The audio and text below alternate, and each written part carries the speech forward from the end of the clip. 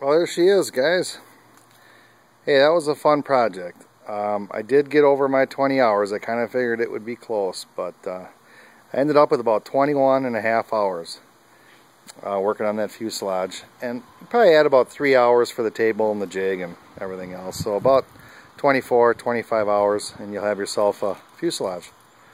Now, I haven't welded it yet, okay? So that I need to do. So I'll pick a real nice day and weld that up. But that's all it took to build that fuselage. There was nothing in there that was complicated. Absolutely nothing. For a first-time project, this is ideal for somebody. I've built quite a few fuselages, so for me, probably went a little quicker than someone who's never done it. But there's nothing complicated about that fuselage. It's definitely something you could do. I gotta trim that tail up, and I'm going to cut that wing tube. I'm going to cut those at angles and put a cap on that.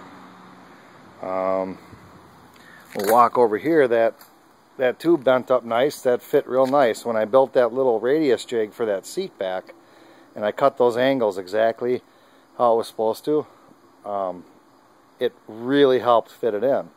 And then I just coped the joint a little bit and it popped right into place. Couldn't have asked for a better situation. So that worked out good.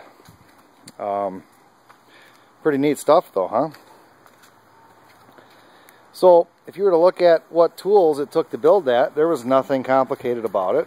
I used an angle grinder with a cutoff wheel and a flap disc that I shaped. Those are the only two tools that you use on that grinder. You're either going to cut the metal in sections or you're going to grind the joint. And of course the disc sander, which is very valuable. A dial caliper, which, a cheap one for 20 bucks, you just simply can't beat it. A square, I used 2 6-inch clamps, some scrap 2x4s, some 3-inch screws, some 1.5-inch screws, cordless drill. Not much else. It does not take a lot of tools to build that. So that's something that the average guy can do. So I hope you enjoyed the videos, and I hope people look at the Legal Eagle project as something they can do. I think it's a great airplane for somebody.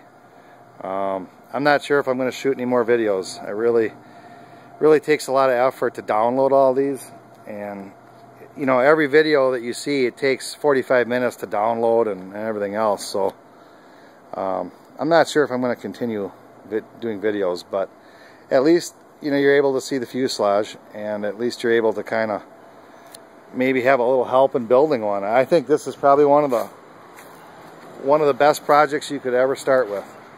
So good luck, and I hope things work out for you. See ya.